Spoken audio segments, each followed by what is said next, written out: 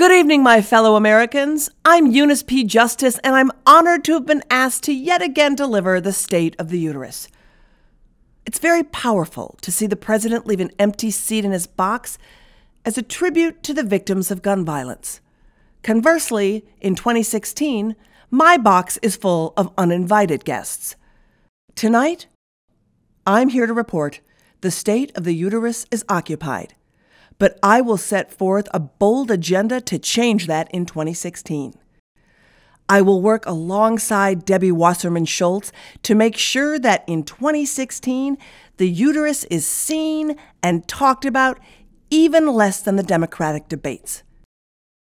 But before I continue, I want to take a moment to congratulate Paul Ryan on his new job as Speaker of the House.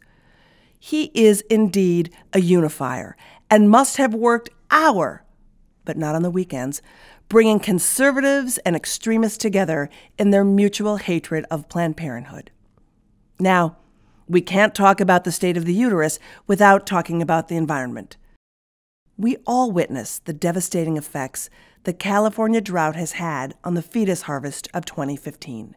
But in a reversal of that trend, the governor of Maine announced just last week that entrepreneurs in the pharmaceutical industry named D-Money, Smoothie, and Shifty will impregnate half of the white girls in the state of Maine, putting us back on track to see a fetus surplus in the first trimester of 2016.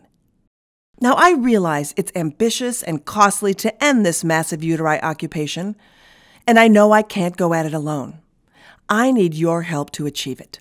So tonight, I ask that you join me in taking a cue from the inspiring patriots in Oregon, so together we can take our reproductive wildlife refuge back from the federal government. I look forward to working with President Obama in the next coming months on sensible legislation for my chamber and anything else with a chamber. Thank you. God bless you, and God bless the United States of the Uteri.